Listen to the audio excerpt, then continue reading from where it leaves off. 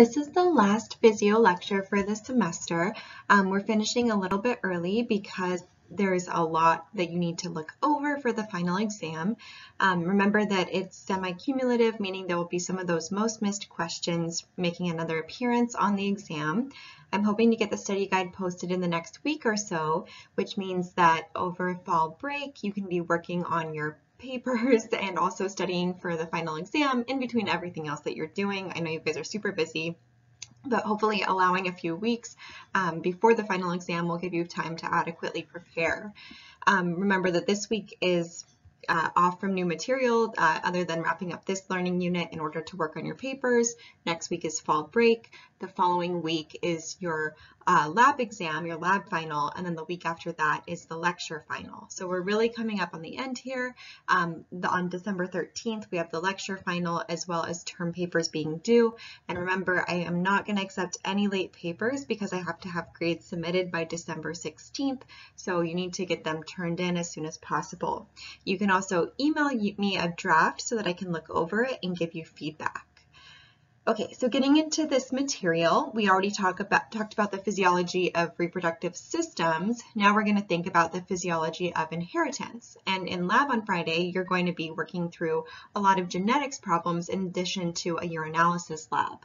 So the first part of this lecture on inheritance, or patterns of inheritance, so 28.7, that is going to be really important for lab on Friday. And I'm going to send you a reminder to please watch that portion of the video.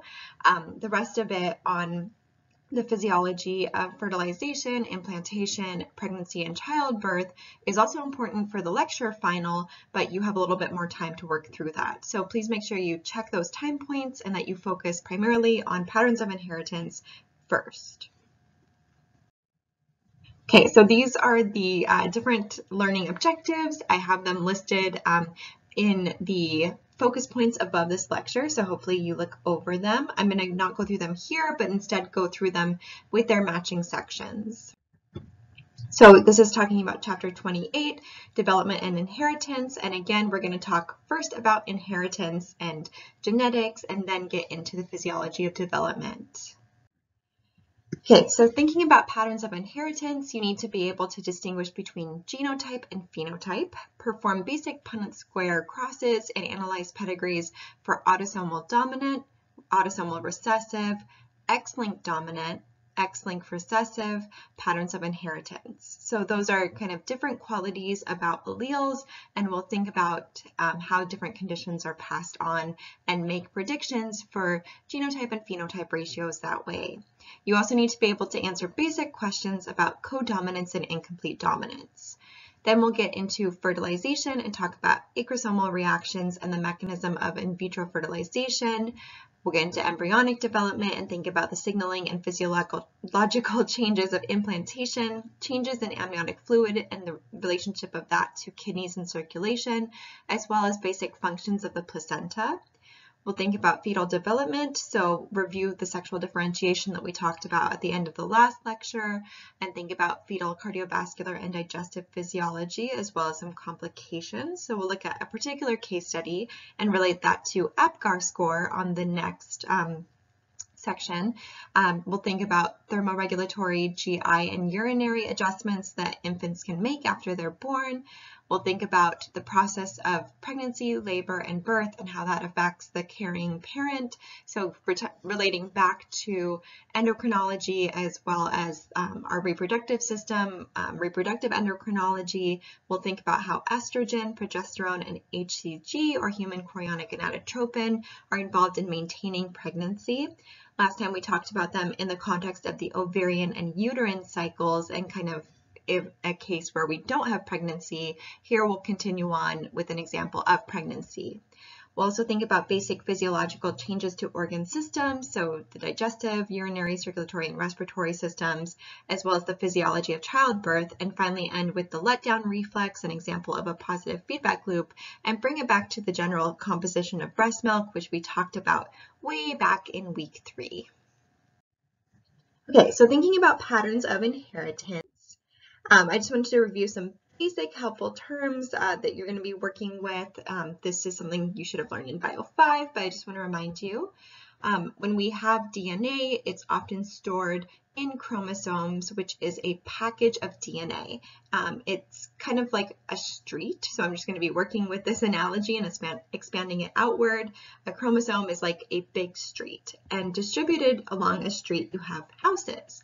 So genes are kind of like houses. They're the coding section of DNA. They code for proteins or parts of proteins. They have protein products, protein synthesis products. A chromosome does not consist entirely of genes. There's what we sometimes refer to as junk DNA between them. The genes have parts of them that are actively transcribed and other parts that are spliced out. But there's if you have a street, it has, yards, it has fences, it has the road itself. It's not all houses. So a chromosome has genes, but it's not all genes. When we're trying to locate a gene, we use something called the locus. So that is just the position of the gene on the chromosome, and it's kind of like the house's address. It's denoting a particular location on the chromosome. And so you can think about that also, locus, location. It has that LOC telling you it's something about the position. So when we look at different homologous chromosomes, we say that at a particular locus, they have the same gene. And so when we're looking at those genes, they might be different forms of the gene. They might be different alleles, which are just alternate forms of a gene. So for example, in the neighborhood I grew up in, my friend also grew up in the same neighborhood, and we had the exact same house. It was just a different color. So it's the same general protein product, just different forms of it. Another example is my dad is Indian, my mom is white, so my dad has brown eyes, my mom has blue eyes. My dad and mom both have eyes. They both have genes that code for their eye structure and for those different pigments, but they're just different forms of them. So they're just different forms of the same genes. They're different alleles. So again, to expand on that, alleles are alternate forms of genes. So example, brown eye versus blue eye. Eye color is a little bit more complicated than that, but that's often how we simplify it. Or if we're looking at this diagram over here, these chromosomes are a homologous pair. So they're the same size, same shape, same centromere position, and similar banding patterns. And at a particular locus, they have the same gene, just different alleles. So this one has an allele for purple flowers. This one has an allele for white flowers. So both copies of those homologous chromosomes have all the same genes, but may have different alleles of those genes. So when we're thinking about which one we actually see, whether it's brown versus blue or purple versus white, we're thinking about whether the allele is considered dominant or recessive. And that's kind of in cases of simple dominance. A lot of the time there's other multi-gene interactions, a lot of stuff kind of happening here, but we're just going to focus first on dominant versus recessive. And I like to think about this like volume. So for example, if I have two little speakers representing two sets of DNA, and they're both playing classical music, I'll be able to hear it. But if I turn one of those speakers to metal and it's loud, that's all I'm going to be able to hear. I'm not going to be able to hear the classical music anymore. So we say that metal is dominant over classical music. Certain alleles are dominant over other alleles. If I have both speakers blasting metal, then of course that's what I'm going to hear. But when there's two different alleles, two different music types coming out of those speakers, the dominant one is the one that we actually end up seeing that gets expressed.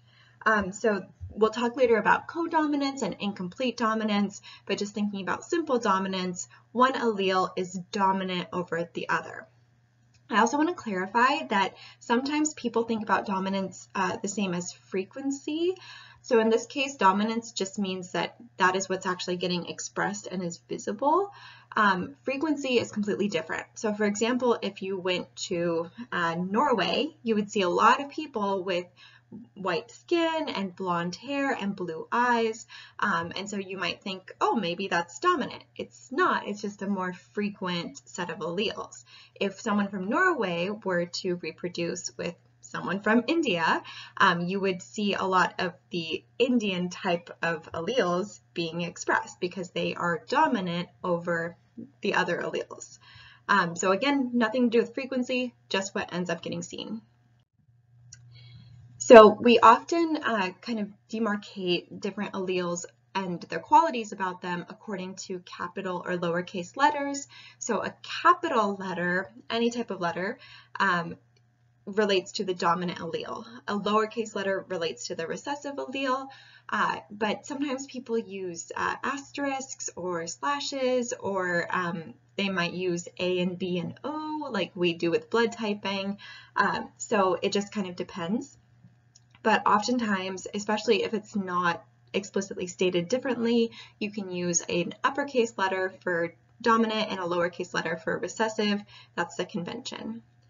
So when we're looking at those genes coming together and like what's actually in your cells, we're thinking about your genotype. It's your type of genes, what's in your DNA, what alleles do you have for a certain gene. When we're looking at the actual physical protein products, that's the phenotype. That's the physical type. It's how it looks. Sometimes we can actually see that. We can look at someone's dark hair or blue eyes. We can kind of observe those different characteristics, but there's proteins that we can't necessarily see. So for example, there's a chemical called PTC, which is found in broccoli and other cruciferous vegetables that's very bitter tasting. When you put that chemical on a piece of paper and distribute it in a classroom, about 3/4 of the people can taste that bitter taste, including me, which is a pain because I do this with my students all the time. But then about 1/4 of the students can't taste it. And the reason for that is because being able to taste that particular chemical, having the receptors for it on our tongue, having that gustation, is controlled by simple dominance. It's a genetic one gene situation.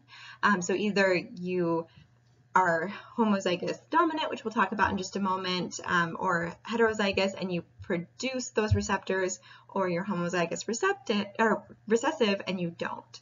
So it's all about, the protein products, those receptors, which is something we can't see just by looking at someone, but it's still part of the phenotype.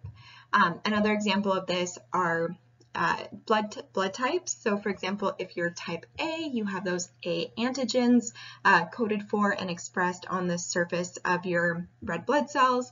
That's something that I can't look at you and see, but it is a physical characteristic. So phenotype is a little bit more broad than just colors and relative size. Okay, so I mentioned some of these interactions, but remember we are diploid organisms. We have 2 sets of chromosomes in all of our cells except for our gametes. And so when we're looking at our alleles, we're looking at a combination, one allele from mom, one allele from dad, or from one parent and the other parent.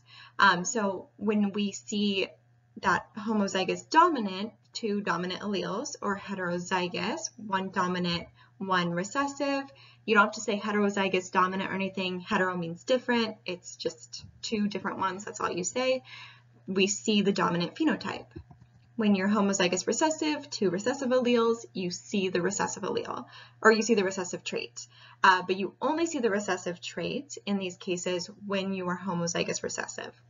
So this kind of indicates that we can tell something about the genotype based on the phenotype, but it gets a little bit tricky because just based on phenotype, you can't distinguish between homozygous dominant and heterozygous. So you need to have multiple crosses in order to track that. So just a quick note, DNA, remember, can code for more DNA through DNA replication, or it can code for proteins kind of indirectly through protein synthesis. DNA replication happens at a very strict timeline during the synthesis phase of interphase.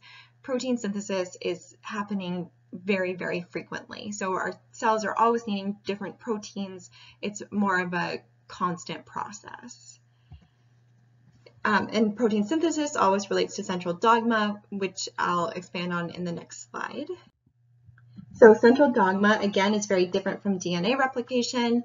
In central dogma, DNA is transcribed. It acts as a code for messenger RNA, and we use that enzyme RNA polymerase to assemble that RNA molecule. Then mRNA acts as a code for protein, specifically amino acids. That process is translation, and it's done using ribosomes and tRNA. So DNA here is the genotype, protein products are the phenotype. And so we see that there's an inherent relationship between the DNA and the protein products. So one way that I like to think about this is that when we go through DNA replication, it's like photocopying the whole cookbook of what makes you who you are. Transcription is specifically copying down or writing down a recipe, a single recipe from that cookbook, and translation is then cooking using that recipe. So when we're thinking about this process overall, we might say transcription and translation, we might say central dogma, we might say gene expression or protein synthesis. All of these are technically slightly different, but they all essentially point to the same underlying relationship between genotype and phenotype. So remember, when we are thinking about different processes, meiosis is this process of producing two haploid gametes. They come together through fertilization. We get a diploid zygote that now has chromosomes, that now has two sets of DNA from those two original gametes. So we have the interaction between those sets of DNA, and we're going to start figuring out how those diploid zygotes look.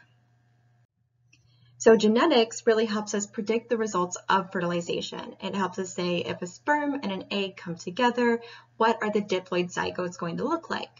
The trouble is that when eggs and sperm are formed through meiosis, through oogenesis and spermatogenesis, we don't know which particular alleles from the parent are going into those gametes. So it's a numbers game. We have to solve different problems. We have to use these tools in order to predict using math, using quantitative analysis, how haploid gametes come together to make diploid offspring. So when we're saying Mendelian, that's referring to this guy named Gregor Mendel. He was a monk in the 1800s, and back then going into the monastery was a great way to get access to education if you weren't able to pay for it through a private location. So Gregor Mendel's family was not particularly wealthy. In fact, his sister gave up her dowry in order to support his education, but he ended up becoming a monk. And when you were at a monastery back in the day, you kind of either brewed beer or you wrote in illuminated manuscripts or you worked in a garden. And Gregor Mendel worked with pea plants. So he studied very observable traits in pea plants, and he kind of looked out when he picked certain traits that had kind of simple dominance patterns. So he used quantitative data to show how these particular traits were passed through generations, and traits that follow these simple genetic patterns are called Mendelian. So we might say that a gene or a trait or an interaction is Mendelian or non-Mendelian. And a lot of Mendel's work can kind of be simplified according to two main laws that he stated. One of those is the law of segregation, which is basically meiosis forms haploid gametes. The other is the law of independent assortment, which is that chromosomes assort or go into gametes independently of one another. That means that a set of chromosomes from mom doesn't stick together and end up all in the same gamete. They get mixed up with chromosomes from dad when eggs and sperm are formed. And when we say mom and dad, we mean the parents of the individual who is undergoing spermatogenesis or oogenesis and making eggs and sperm. So one very common biological tool that we use are Punnett squares. And I think a lot of us have experience in middle school and high school of just putting letters together, knowing that, some of them are homozygous dominant, some of them are homozygous recessive, some of them are heterozygous, but not really conceptualizing that this is predicting what happens when we form eggs and then form sperm and bring those eggs and sperm together. So often I like to visualize this by actually putting those letters into the eggs and into the sperm, forming those haploid gametes, and then bringing them together within the Punnett square to produce diploid zygotes. So these Punnett squares not only predict the genotypes, but if you understand the relationship between those two alleles, they predict the phenotypes of a large group of offspring from different sets of parents. So it's a way to predict the possible progeny produced by fertilization between an egg and sperm. Another biological tool that you'll be looking at briefly in lab are pedigrees. And so these are basically family trees with kind of conventions of how to draw them. Generally, male individuals, so chromosomal males, are drawn with squares, chromosomal females are drawn with circles. And when you're tracking a particular condition, if it's shaded in, that means that the individual is affected by that condition. And some pedigrees have these lines going through them to indicate which family members might be deceased. So this family tree is really a genetic representation of a family tree that diagrams the inheritance of a trait or disease through several generations, and it's important because it identifies relationships between individuals as well as the chromosomal sex of individuals. So it kind of helps us observe and visualize patterns of inheritance. One thing that you can gain from pedigrees and Punnett squares is the phenotype ratio. So it's the likelihood of the offspring expressing the dominant and recessive traits. So we take the number of offspring expressing the dominant trait and put that as a ratio against the number of offspring expressing the recessive trait. So you might also calculate the probability of something happening. In that case, we take whatever it is we're looking for and divide it by the total number of offspring. So just think very carefully about whether you're doing a ratio or a fraction and probability. We can also calculate sometimes the genotype ratio or genotypic ratio, which we can sometimes infer or use pure breeding to determine. So this is the likelihood of inheriting certain combinations of alleles, so not the trait, but the alleles.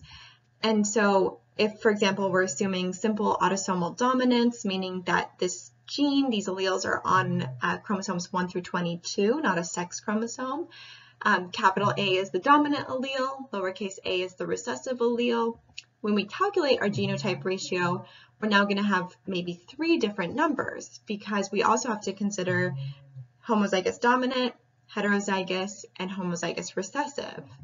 So, for example, if capital A is the dominant allele, lowercase a is the recessive allele, our genotype ratio would be the number of big A to the number of big A to the number of little a.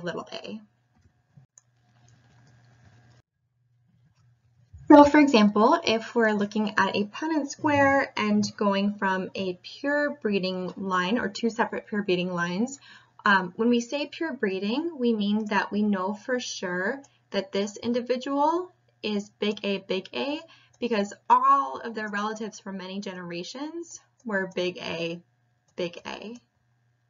For this one, we know that it's little a because all of its ancestors for generation were little a. So they're pure breeding or true breeding. We know for sure their genotype. So when we cross them, we know for sure what the allele combinations, what the genotypes of the offspring are going to be. And in this case, they result in all of the dominant phenotype and all of the dominant, heterozygous genotype. So there's no homozygous dominant, there's no homozygous recessive, it's all heterozygous. When you cross 2 individuals from that first generation and we produce the, from that first generation cross, So we take two individuals from the second generation and cross those together. Again, we know that they're both heterozygotes, and so we can then also know something about the genotypes of the offspring. So a cross between two heterozygotes results in a 3-to-1 phenotype ratio. So we have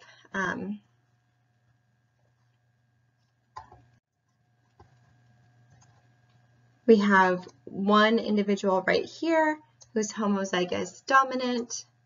We have two individuals who are heterozygotes.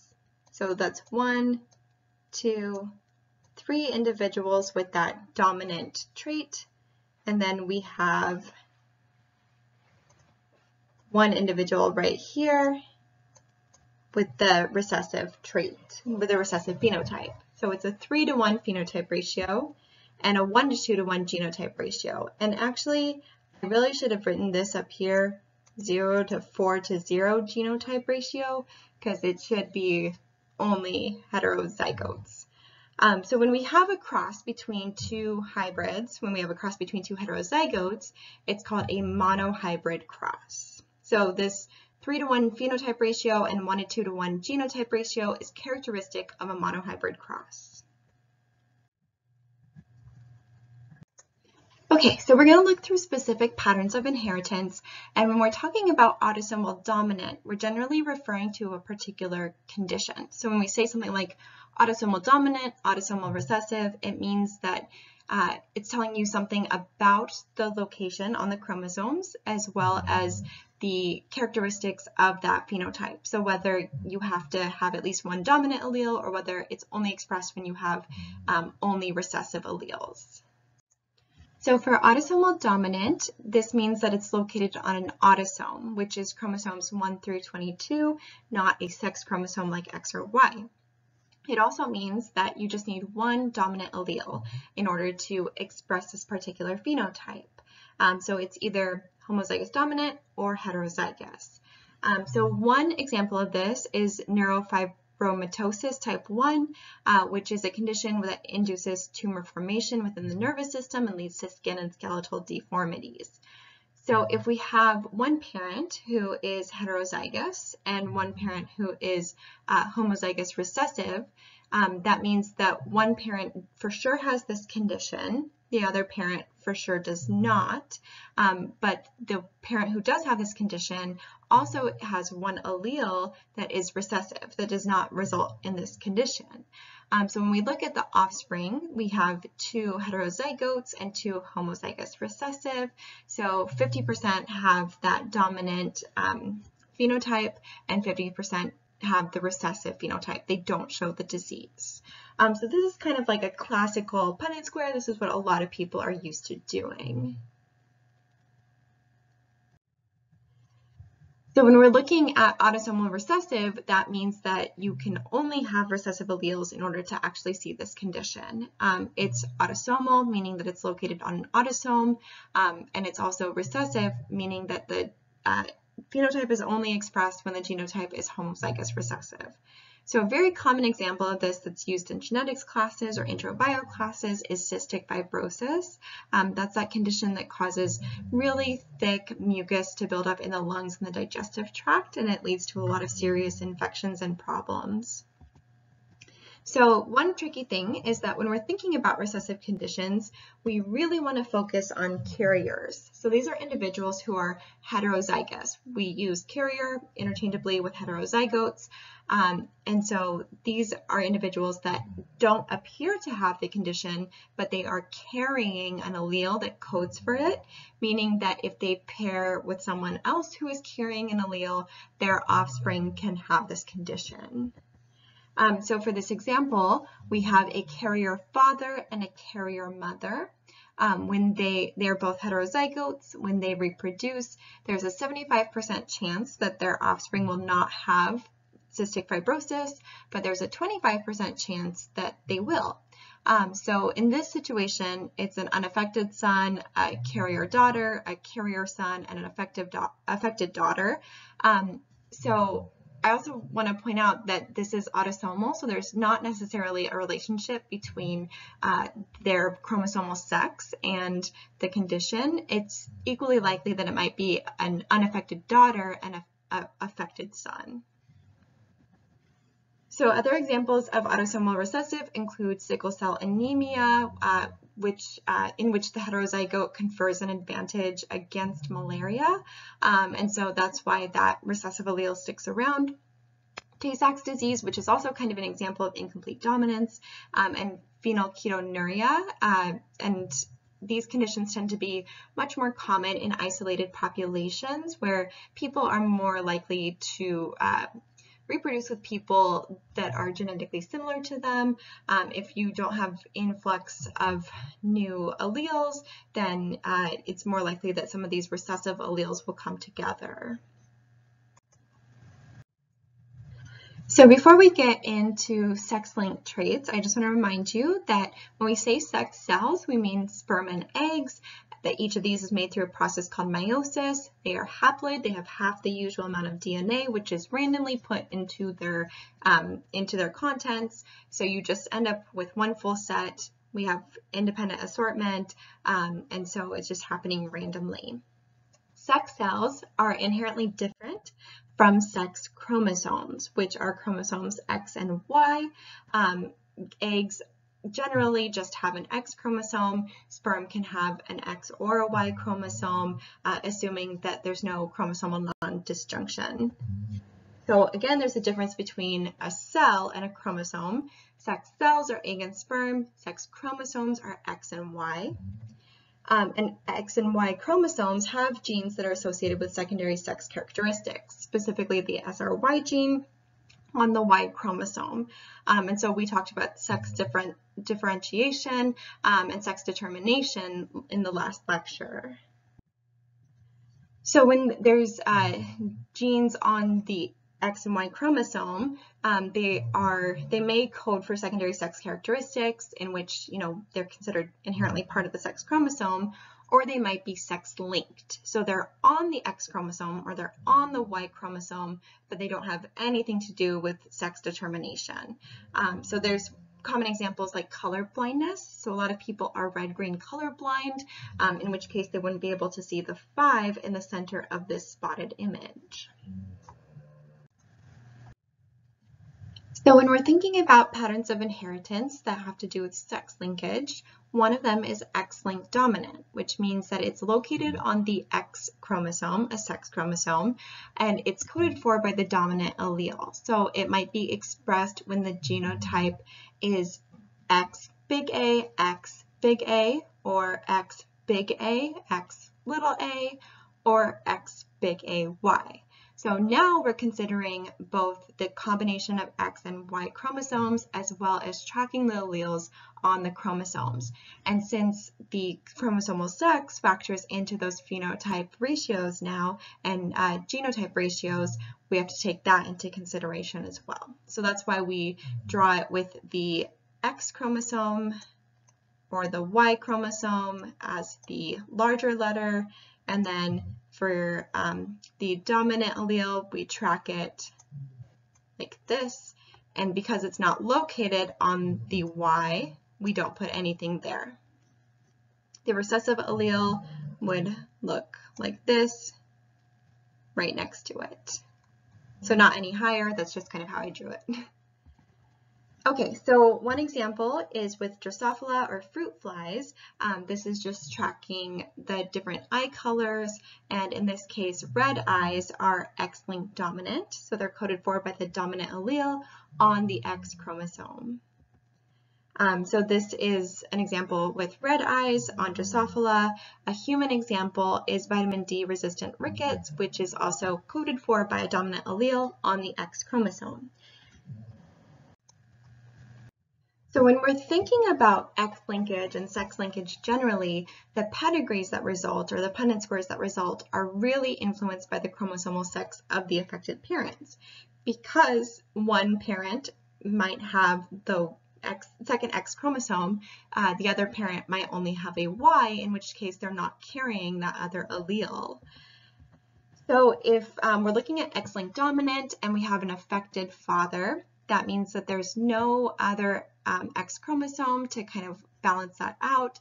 And so it results in unaffected sons because all of the sons are going to get a Y chromosome from their father. There's no chance of them getting that X chromosome, but all of the daughters would receive an X chromosome from their father. So they would all be affected. So when we're talking about X-linked dominant, if the father is affected, none of the sons will be affected, all of the daughters will be affected. If we're thinking about an X-linked dominant condition and looking at a heterozygous mother who is affected, then that would result in 50% affected sons and 50% affected daughters because there's an equal likelihood of her passing on an X chromosome that has the allele versus not having the allele. If the affected mother were homozygous dominant, then everyone would be affected. So again, with the affected father, no sons receive an X chromosome from the father, 0% are affected, and all of the daughters receive an X chromosome from the father, so 100% of them are affected. With a heterozygous affected mother, all the children receive an X chromosome from mother, and there's a 50% chance of her passing on a dominant allele. So oftentimes when we're talking about X-linked conditions, we focus really heavily on X-linked recessive because that's where some interesting patterns emerge. It's when it's located on a sex chromosome, again specifically the X chromosome, and it's, oh shoot, this should say recessive allele. I'm really sorry about that.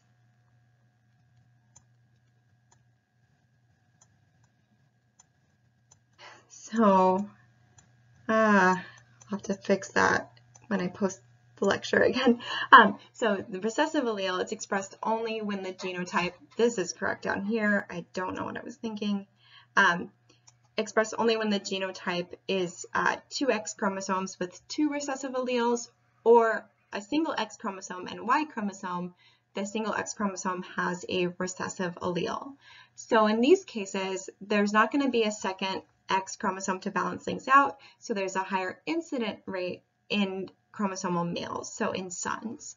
And again, a really common example of this in humans is color blindness, and that's why especially red-green color blindness tends to be more common in males.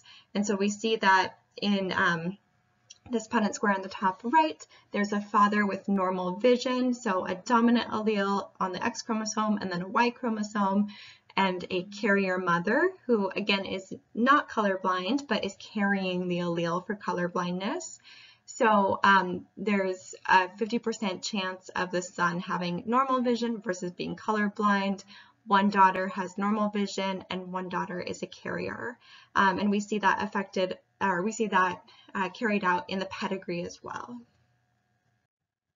Hemophilia is another X-linked recessive condition, which you might have heard about with the Russian royal family. And so there was a long history of kind of royals being interrelated. And so some of these X-linked recessive conditions became more prominent. So again, we see it here with an unaffected father and a carrier mother, and the incident rate being much more likely in males. So there's other unique patterns of inheritance like codominance and incomplete dominance. In codominance, 2 alleles are expressed equally. So they don't mix in any way. They are both fully expressed simultaneously. And a common example of this is blood type. In incomplete dominance, neither allele is dominant. So it's not that they're both dominant, it's that neither allele is dominant. And heterozygotes result in a new blended phenotype. So oftentimes hair texture and eye color are examples of this. So again, with AB blood type, you get both A and B antigens.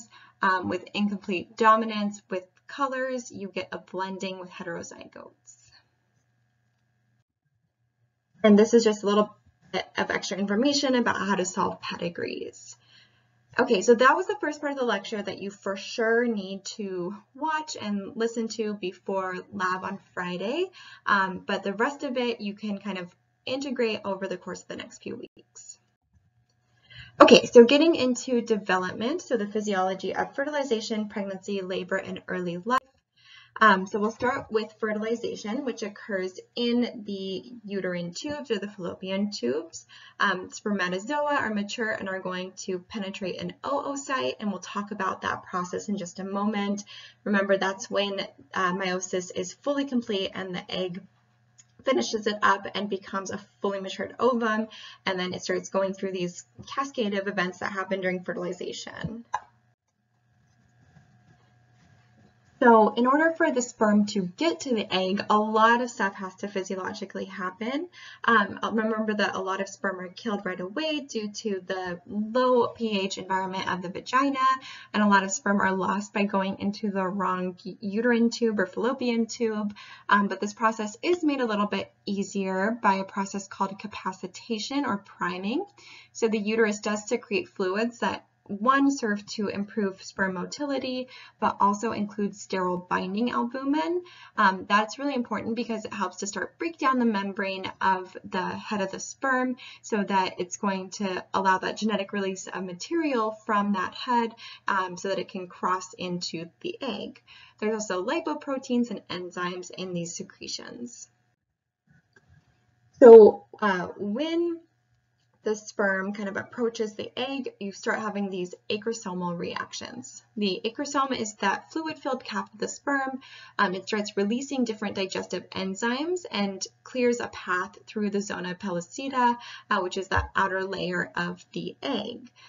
So because of this series of reactions, the sperm is able to reach the sperm binding receptors that are on the outside of the oocyte. So I'm going to really emphasize that acrosomal reactions, plural, because many sperm have to perform those reactions in order to clear a path for the sperm that eventually fertilizes the egg. So we talk a lot about the sperm that reaches the egg being the fastest, or the sperm that fertilizes the egg being the fastest. It's not actually the first one that gets there, it's the first one that gets there after a path has been cleared. So once a sperm reaches an egg, it's really important to prevent polyspermy. Poly meaning many, spermy meaning sperm.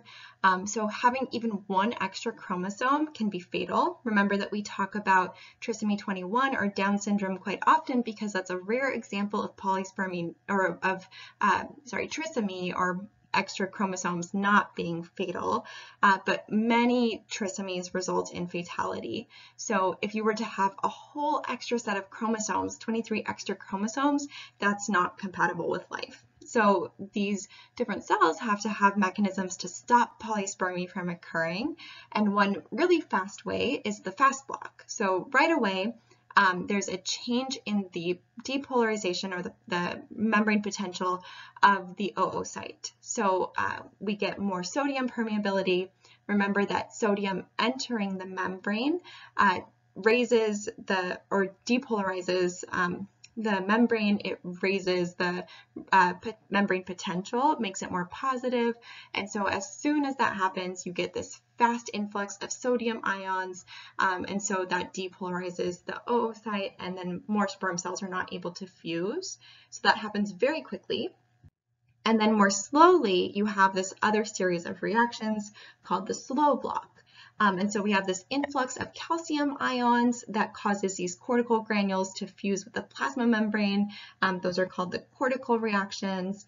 And then we get the formation of the fertilization envelope, which is made up of structures of the egg, so that zona pellucida, as well as mucopolysaccharides. So we have a stronger fertilization envelope forming that prevents polyspermy. And actually, when I taught at San Francisco State, we used to fertilize sea urchin eggs with sea urchin sperm, and you could watch this fertilization membrane or fertilization envelope pop up under the microscope. And it was really cool. So I'll try to remember to post a video of that I have. Okay, so between the time of fertilization and becoming an embryo, we have certain developmental stages. So this is called pre-embryonic development. And so some highlights are when fertilization happens, it becomes a zygote. We have a morula, which is when you've gone through different rounds of cell division and you end up with 16 cells.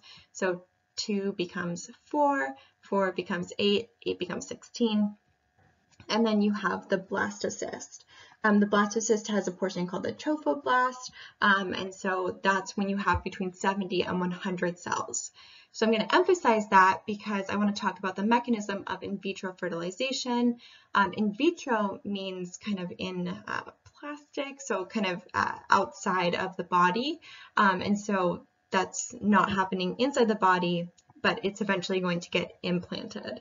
So this is a reproductive technology that's really special for a lot of people, and there's a very particular set of steps in order to accomplish in vitro fertilization to help with people's fertility. So we've talked a lot about different hormones, different gonadotropins. When we say exogenous, we mean that it's coming from outside of the body. So the person who's making eggs will take different gonadotropins, and then eventually the eggs will be collected from the follicles directly, and the sperm will also be collected separately and concentrated. So one of the gonadotropins that they take is FSH, which stimulates follicles. It matures anywhere from 10 to 20 follicles instead of just a few at a time. Then LH is taken, which triggers some of those processes that lead up to ovulation, so kind of breaking apart the follicle, getting the egg ready to be released, and then right as it's being released is when they're collected. So the eggs and sperm are then mixed, or the sperm is directly injected into the egg if there's problems with sperm motility, which has its own fancy terminology. So intracytoplasmic sperm injection, or ICSI. And then the embryos are incubated until the blastocyst stage. So when you allow it to go through several rounds of cell division, all the way up to between 70 and 100 cells, there's higher implantation success rate. The blastocyst is then injected directly into the uterus using a catheter. So regardless of whether you have fertilization occurring in the uterine tubes or in vitro, you then have implantation and a whole series of physiological changes associated with that. So some of the signaling and physiological changes of implantation, the trophoblast secretes HCG. So HCG is coming from a few different places. Remember that generally when you reach this point, if pregnancy doesn't happen, the corpus luteum degrades into the corpus albicans and stops secreting different hormones. But if you have HCG being secreted, that directs the corpus luteum to survive and then produce estrogen and progesterone. Remember that progesterone is considered the pregnancy hormone, so having a consistent source of it is very important. HCG then accumulates in the maternal bloodstream, and by about week 9, you have enough HCG being excreted in the urine in order for a pregnancy test to detect it. A pregnancy test has antibodies on it that connect with HCG, and that's how that process works. So this was a slide that you saw in week 8 showing what a placenta looks like. Remember that it's an organ that belongs to the fetus. That's going to come back in just a moment when we talk about fetal circulation. And that it is important because it releases hormones, including HCG, and the placenta also secretes estrogens as well as progesterone. So initially, the corpus luteum is a very important source of hormones during pregnancy. Eventually, the placenta takes over. So some other functions of the placenta, which is fully developed as an organ by about 16 weeks. It's involved in nutrition and digestion. So certain types of material can diffuse and enter through the placenta to the fetal circulatory system. It also stores nutrients early on in pregnancy to be used later. It's involved in excretion and filtration, as well as respiration. So going from the maternal circulatory system to the fetal circulatory system, it's taking oxygen in and then carbon dioxide out from the fetus to the maternal circulatory system. Like I mentioned, it secretes HCG, estrogen, and progesterone as part of endocrine function, and it also mediates the maternal hormones that might be going into the fetus and the fetal hormones that might be going out. So there are some things that can cross the placenta. Whole cells do not cross, which is very important because oftentimes there's certain antigens and antibodies that you don't want to cross and cause immunological problems and reactions, but there are certain things that can cross the placenta. So obviously oxygen and carbon dioxide have to be able to cross so that CO2 doesn't build up in the fetus and oxygen is able to get in. That occurs just through passive diffusion. Lipid-soluble nutrients can also cross through passive diffusion, but water-soluble nutrients like glucose require facilitated diffusion. So specific channels and pumps, or mostly channels, amino acids and iron require active transport, which would be more pumps that require ATP, but those are very important for fetal development. Another lipid-soluble component are phytotoxins. So these are toxic substances to the fetus that can cross through passive diffusion. So if they're in the maternal body, they can easily cross to the fetus. And these include things like alcohol, nicotine, certain drugs, and pathogens. So there's a lot of changes to amniotic fluid, which is the fluid that surrounds the fetus and protects it from temperature changes and pressure. It starts out mostly as just maternal filtrate, so what you would expect to kind of find in the early stages of the nephron, but by about the 8th week of pregnancy, the kidneys of the fetus are sufficiently working to add urine to the amniotic fluid, so the amniotic fluid to blood volume ratio changes. So we talked about kind of the development of the fetus already, specifically in terms of sex determination. We talked about the SRY gene, which is an example of a Y-linked gene, although it's not necessarily Y-linked, it's just on the Y chromosome. It's a really important part of what's on the chromosome. This, again, leads to male development. So initially, that tissue that becomes gonads is bipotential. It can develop either into ovaries or testes. If there's no SRY activation, if there's no SRY gene, then you get ovaries. If there is SRY activation, you get testes. So I mentioned the Leydig cells. We're going to talk about that in lab on Friday. Testosterone released from those cells is critical to this process of development and sex determination. So if there's no testosterone, there's certain external and internal changes. If there is testosterone, there's certain external and internal changes. Again, we talked about this in the last lecture, but I did want to kind of briefly touch on these Mullerian and Wolffian ducts and show you a visualization of that process. Early on in development, you have both Mullerian and Wolffian ducts that connect to a cloaca, which is a central cavity that later becomes the vagina in some cases, the urethra for sure, and the rectum. And so if the Mullerian ducts degrade and the Wolffian ducts remain, then you get the then you get not necessarily the testes, but you have the epididymis and the vas deferens.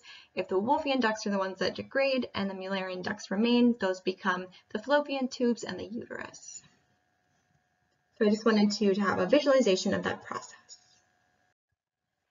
In terms of the fetal circulatory system, I mentioned that oxygen and CO2 cross the placenta passively. I also wanted to remind you that the placenta is a fetal organ. It's their organ, and so it has its own vein and 2 arteries.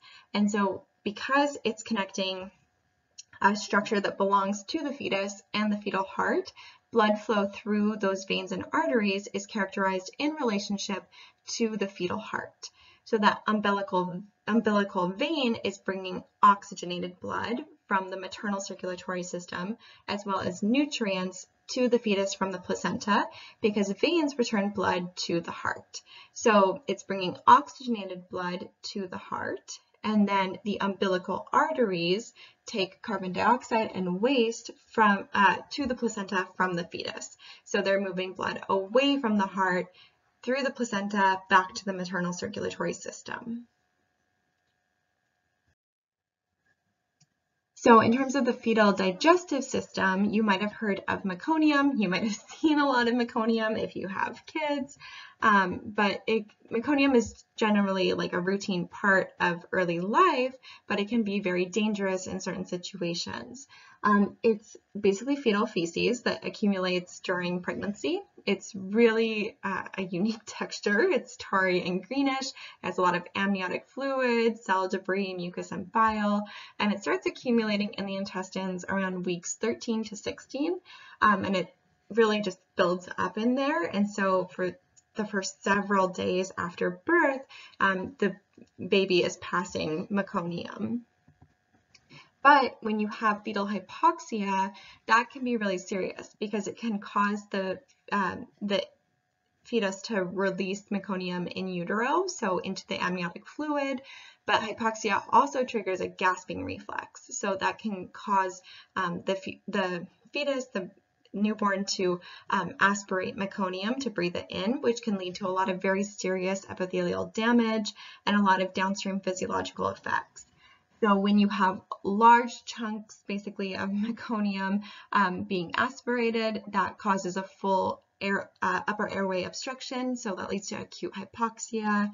When you have smaller particles, those can lead to chemical inflammation and infection, and also mechanical obstruction, either incomplete or complete, but either way you get hypoxemia. So hypoxia proceeds to hypoxemia. You get hypercarbia, so a buildup of carbon dioxide, and you have respiratory acidosis. So you have a low pH condition associated with high carbon dioxide.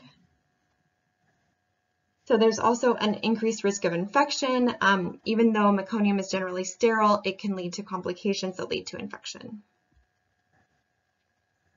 It can also result in a low APGAR score. So when we're talking about APGAR score, that's a really important metric that you take following birth. It's a non-invasive scoring technique to measure the health of a newborn, and it looks at infant activity, so their muscle tone, their pulse, their grimace, so how they respond to stimulation, their appearance, basically, are they blue or are they pink? And then respiration. And it's called APGAR because it was invented by an anesthesiologist named Dr. Virginia APGAR in 1952. The most important parts of this are pulse and respiration, and the highest possible score is a 10. So remember, we looked at this infographic summary of hormonal regulation of the ovarian cycle and the menstrual cycle. So we looked at menstruation, the follicular phase, ovulation, the luteal phase, and pregnancy or return to menstruation. And in the reproductive lecture, we kind of stopped at returning to menstruation, but here we're going to look at how hormones change during pregnancy. So remember that at a certain point, as the placenta develops, we transition from the corpus luteum producing estrogen and progesterone to the placenta, taking over that endocrine role. But late in pregnancy, progesterone starts to drop at a much faster rate than estrogen drops. So we're going to see kind of changing ratios of estrogen and progesterone. That allows for contractions. So remember, progesterone maintains a safe environment for the fetus to develop, but at a certain point, it needs to be born. So you have progesterone dropping, and so a lot of the inhibitory effects of it are going to go away. You also have oxytocin spiking at the very end of pregnancy, which is responsible for that positive feedback loop that allows for labor and delivery. And a hormone called thyrotropin increases thyroid hormones and metabolism, which is responsible for a lot of the hot flashes and extreme hunger that you get during pregnancy. I also want to point out prolactin is one that is produced by the pituitary gland that increases towards the end of pregnancy to kind of prepare the body for milk production, but it's generally inhibited by progesterone until the end of pregnancy. So some basic physiological changes that happen to organ systems during pregnancy. In terms of your digestive and urinary systems, there's an increase in morning sickness due to increased hormones and decreased peristalsis. One really awesome trick, if you have any pregnancies coming up, is to take a medication called Unisom at night. It's an antihistamine and sleeping aid, kind of similar to Benadryl, but there's a very particular Unisom that you take at night, and then you take vitamin B complex in the morning. Vitamin B complex, or so different vitamin Bs are part of just normal prenatal vitamins, so you're taking them already. That combination is marketed to pregnant people, and it's super expensive, but you can just get Unisom at the store. So you can completely avoid morning sickness if you take that combination. It's very, very helpful. You also get gastric reflux, constipation, increased urination, and increased urine production. In terms of your circulatory system, there's an increase of blood volume, anywhere from 1 to 2 extra liters of blood, as well as an increased pulse and pressure and decreased venous return, which leads to a lot of kind of swelling, as well as those varicose veins. There's also a lot of respiratory issues, so you have to really increase your volume of gas inhaled per minute by at least 50%, but the problem is that pressure from the developing fetus leads to decreased tidal volume, which can lead to shortness of breath. You also have increased blood flow, which leads to congestion. In terms of the integumentary or skin system, your dermis stretches, that causes striae or stretch marks, and you also have an increase in melanocyte stimulating hormone, which leads to the linea nigra, which is that line that extends from the belly button to the pubis, as well as darkened areola, which are important for lactation. It can also cause an increase in melanin production across your face, which is called the mask of pregnancy, but that doesn't happen to everyone. Some other changes that happen specifically during childbirth include an increased estrogen to progesterone ratio. Remember that progesterone drops and estrogen remains pretty high, and so that changing ratio and lack of inhibition from progesterone is associated with those early Braxton Hicks contractions as well as true contractions. There's also the loosening and expulsion of the mucus plug, which is also called bloody show. And then you have that big spike of oxytocin from the posterior pituitary, and also more oxytocin receptors in the myometrium. So that muscle layer of your uterus has more receptors for oxytocin. It's able to detect that signal more strongly and have a stronger response. The fetal membrane secretes prostaglandins, and because you have the fetus pressing against the cervix, causing that increase in oxytocin secretion, causing contractions, causing more pressing on the cervix, you get that positive feedback loop and true labor develops. But if your baby is off center and not pressing against the cervix, you don't get a true feedback loop, and you end up in labor for 48 hours before you end up having to get a C-section. So when you're thinking about how an infant might adjust and maintain homeostasis after they're born, there's a few different ways that they do that. One is they have to breathe on their own. So when they have those CO2 levels building up, they get respiratory acidosis.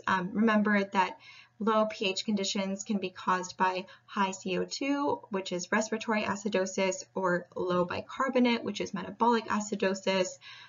Here, this is respiratory acidosis that activates the respiratory center in the brain, and the infant takes a breath. In terms of thermoregulation, they go through non-shivering thermogenesis. So we often shiver in order to generate heat, but they can break down brown fat that's distributed across their back, chest, and shoulders. Brown fat is extravascularized, and cells the storage cells have a lot of really unique mitochondria and can undergo different reactions that are kind of normally considered wasteful because they're high heat, low ATP, but that's perfect for thermoregulation. Also, in terms of GI and urinary changes, there's the establishment of the gut microbial community just from being out in the world, but also through breast milk. And again, not everyone can feed that way, which is absolutely understandable. So it's just one way that their gut microbial community can develop. There's also, oh, maybe I should add, I might have already mentioned this, but if you have a C-section and you are worried about your infant's microbial community and microbiome, some hospitals allow you to do a vaginal swab. So you can swab that area and then wipe it on the infant's face so that they get the same microbes that they would get through vaginal birth. Just a fun fact. So also neonatal kidneys have really a lot of trouble concentrating urine through the loop of Henle, so they end up producing lots of dilute urine, which is why it's really important for them to get a lot of milk or formula so that they don't have that risk of dehydration. Okay, so then after childbirth, when babies are being fed, if they're being fed through breast milk, one reflex that's happening here is the letdown reflex. It's a positive feedback loop. So basically what happens is the infant suckles, that triggers sensory nerve impulses, which cue oxytocin release, as well as milk producing cells or lactocytes. So then the combination of that triggers this squeezing response so that the milk travels into these lactiferous sinuses before it's discharged. The more milk that's produced, the more suckling happens, and so it's a positive feedback loop. In terms of the content of breast milk, throwing it way back to week 3 when we looked at that lactose case study, initially early breast milk over the first couple of days is considered colostrum. It's a lot thicker, it's kind of a yellowy color, and it's much more rich in immunoglobulins, protein, and sodium. Mature breast milk is surprisingly low in protein, but it has a lot of fat and a lot of sugar, specifically lactose. Okay, so that is the whole lecture. I know it's very long and I encourage you to split it up into many parts. You guys have worked really hard this semester. I know it's a lot of material to get through, especially when you're doing it at your own pace. So let's get through these last few weeks. You got this.